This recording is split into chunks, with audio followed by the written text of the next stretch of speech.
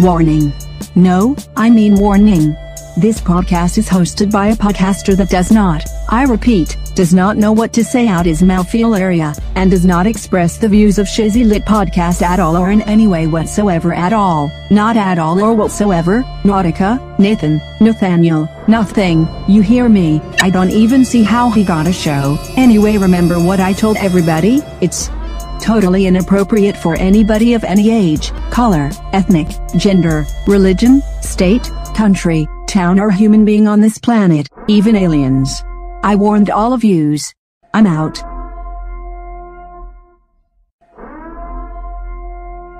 Yo, yo, yo, it's your boy OG Shizzy Browns, and it's another Shizzy Lit Podcast. Yiddy me's.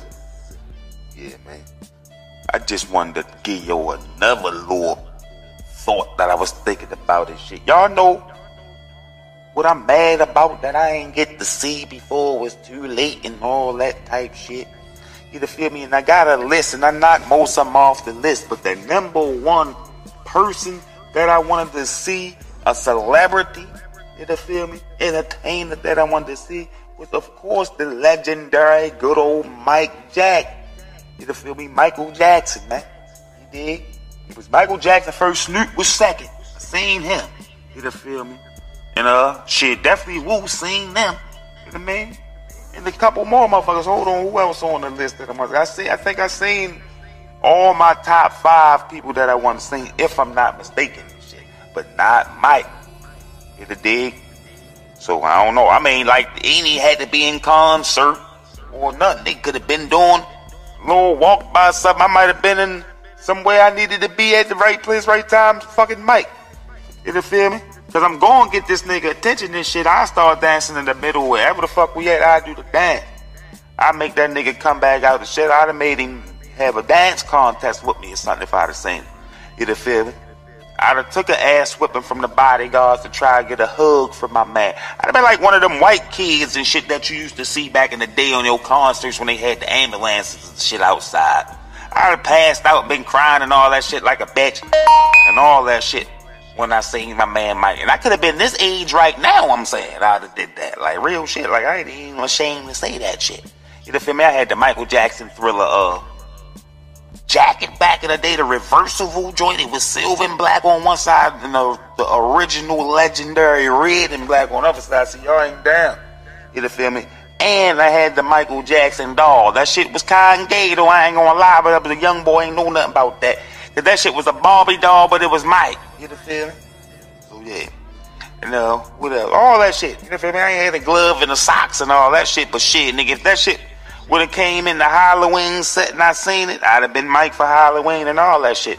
I remember one time when I was little and shit, like on my 4th birthday, I did the whole Michealjackson album and shit. And that was back in the Pepsi generation when my man did the motherfucking Pepsi commercial. And Carlton was little as shit. Carlton from Fresh Prince of Bel-Air was little as shit on there. That's why he danced so good.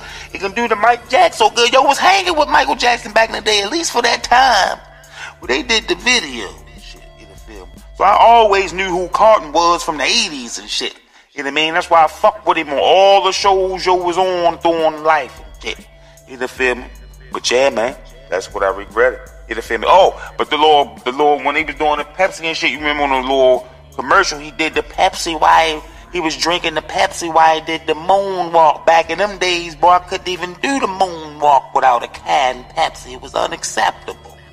It wasn't happening unless you get a can Pepsi in my head.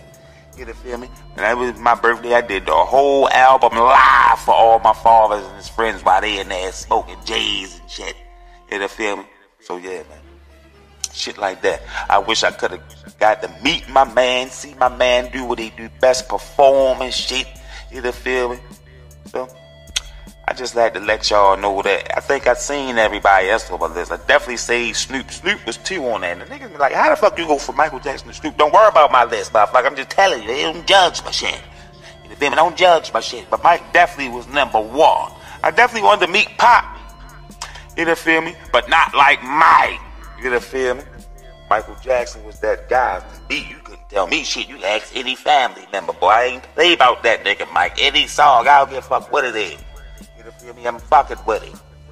So yeah, it is what it is. And I know a lot of y'all feel like that. Motherfuckers done grew up and got a little tough and shit. Get smoking weed and shit, so tough, listening to rap music now and all that shit. Y'all motherfuckers still get that motherfucking feeling when y'all see them old school mic videos that y'all came up off of. It make you want to do the little moonwalk and shit. That take you back to the younger days and shit. You want to spin, do the little leg kick shit. Don't act like y'all don't be wanting to play around. Y'all knew y'all was happy as shit when Mike was like, this is it. You wasn't happy that he was saying this is it, but my man was ready to do another epic concert and shit, man. We didn't even get to see that.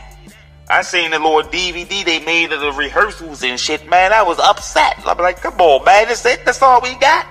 It is what the fuck it is, though. But I think it was a little conspiracy on that and shit, too, because they was already trying to do Mike dirty so bad. They tried hitting financially. They tried hitting disrespectfully on the slanderation tip. You feel me? And just all other kind of motherfucking bullshit. You feel me? So my man probably died off a little bit of stress. And the little doctor nigga. He don't think when yo, and it's a big fact. I don't know if this nigga listen. Don't let me see that nigga. You hear me? Do you hear what I'm saying about my man Mike? He is the reason I ain't get to meet my man Mike. I was gonna make that shit happen. I don't give a fuck if Mike was 85. I was gonna meet my man. This nigga fucked up the flow for everybody. Nigga, that nigga, everybody love Mike. Nigga, new kids still being born now discovering that they love Mike and shit. Nigga done fucked that up. What's that nigga name? Comrade Dr. I'm on your ass, boy. You better and gots to know this shit. Please take that shit heavily, not lightly, motherfucker. I'm on your tippy top paws, but you know what the fuck I mean. And I'm gonna bring the tea. They the color of the beam, so you better stop playing around, motherfucker. You better stop playing around. It's your boy OG Shizzy burning them out. Yeah, it is.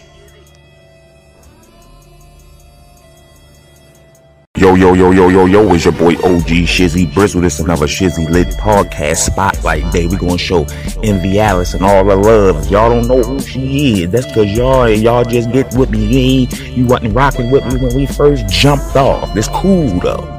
You feel me? Cause here at Shizzy Lit Podcast, we recap. You feel me? We use our motherfucking clips over again and shit. We don't just let them flow and shit. We give you the main compilation it up, mash it up.